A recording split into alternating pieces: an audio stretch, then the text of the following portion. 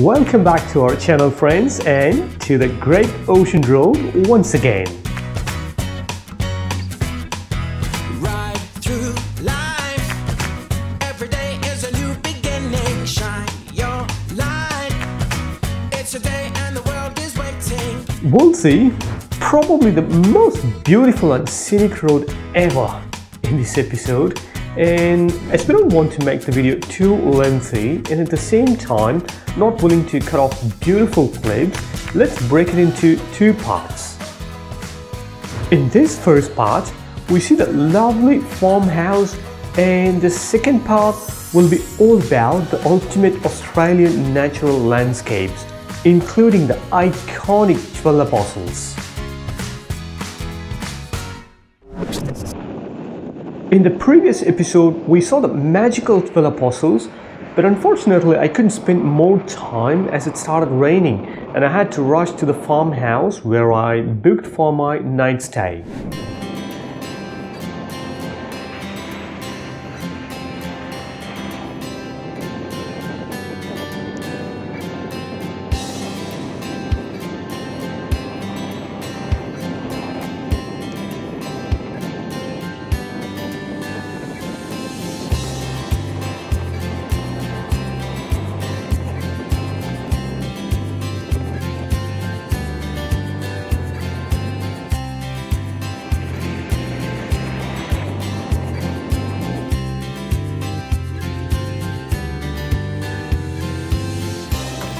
This farmhouse, built back in 1890s and is located in a small town called Kawasaki, an hour away from 12 Apostles.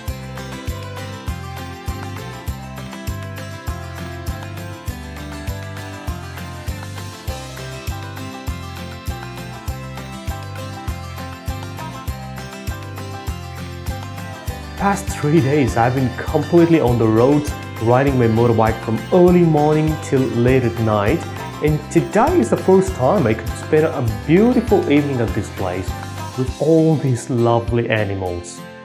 And of course with the host, who was very welcoming and had an interesting long chat about her passion for horse riding and farming.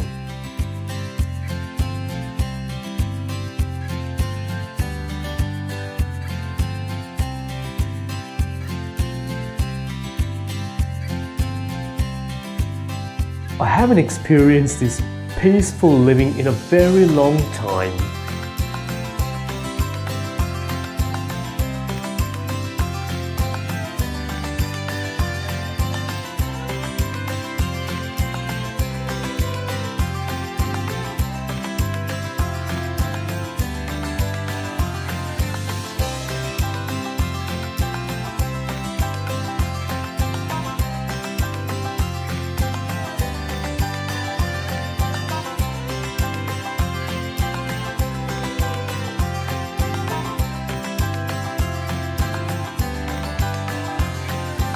All alone in this vast place.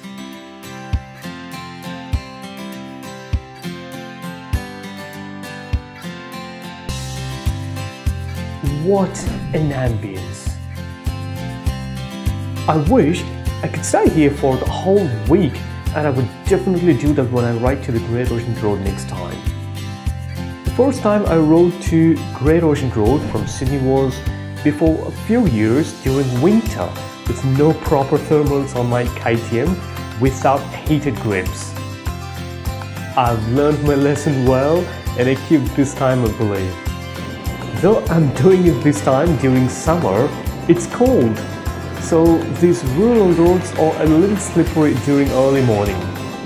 Heading down to my most favorite place in Australia early this morning. I would love to watch the sunrise from 12 Apostles, but I didn't do that for a few reasons. Number one, I stayed an hour away from 12 Apostles, so riding for an hour in a very dark, cold night and icy rural roads, a bit risky. Second, I couldn't capture anything with my drone yesterday evening due to heavy wind and I nearly lost my drone. So I chose to watch sunrise from this beautiful farm, capture some drone videos and then start riding when there is a little sunlight. Here we are to our destination, for which I left Sydney on my Ninja 3 days ago. Don't forget to subscribe, as the next episode is going to be awesome and exciting.